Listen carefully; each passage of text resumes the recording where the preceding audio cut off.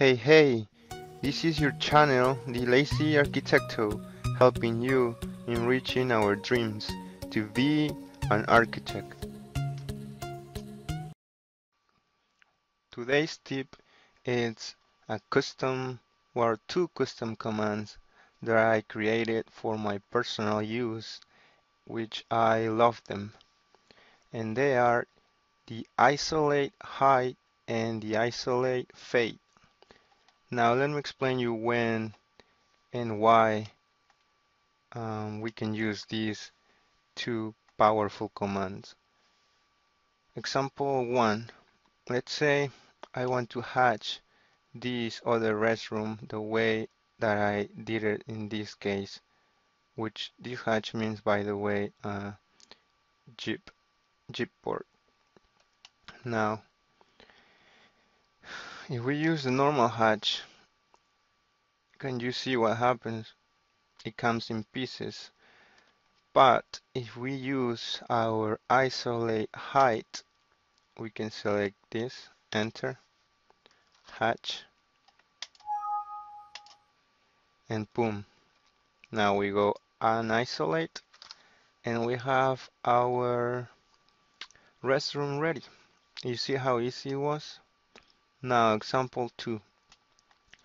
Let's say I want to count how many of these lights I have on my reflective ceiling plan. All I had to do is isolate height, click on my light, enter, select my lights,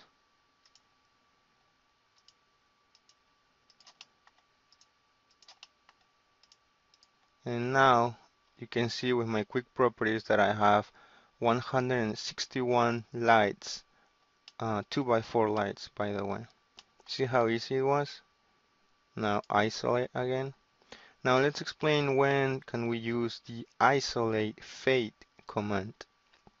For instance, let's say right now from this wall to the restroom wall I have 10 feet too, and let's say I wanted to have only 9 feet.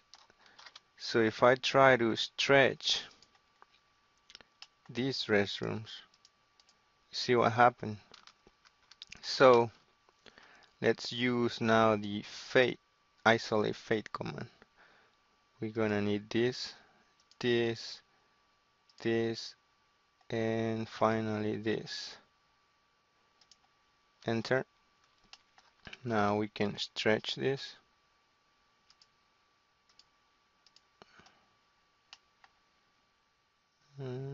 From here. From this wall, we said we need 9 feet. So 9 feet, enter. Can you see how easy it was? And it's so perfectly aligned. Now we're gonna do an isolate, and all we had to do is fix our hatch.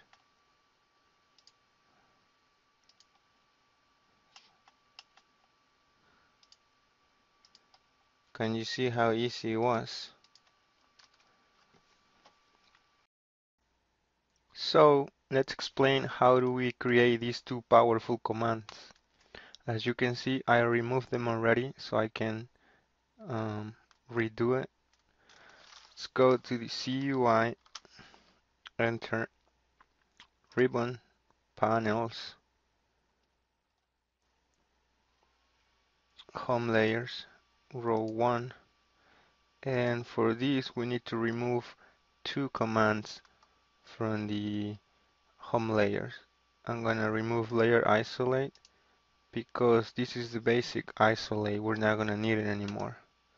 And one more is I'm gonna remove the previous because I never use it. You can remove other one if you want. And don't worry because these commands are here at the bottom, so you can put it back whenever you want. Now gonna do isolate. As you can see, I already have my isolate high and fade, but I will create it again for you so you can see. Duplicate, rename it height, enter. And since I already have my macro that I created, I will copy and I will paste it right here.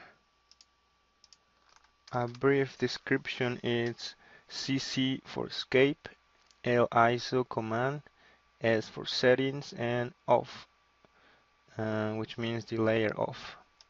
Okay, now the next step is to add the letter H for height, and we're gonna do it here, edit, red, grid, and we're gonna draw a big letter H. Undo, undo, undo. Can remove this right here.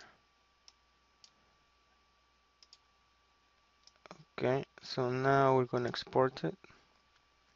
I'm gonna rename it isolate height. Save and close. And no, because we don't want to overwrite the existing icon. Now we're gonna go here, select it. The same here for large image.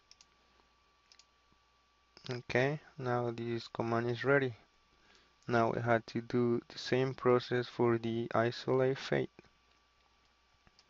Gonna go here, you're gonna duplicate, rename it, fade, enter.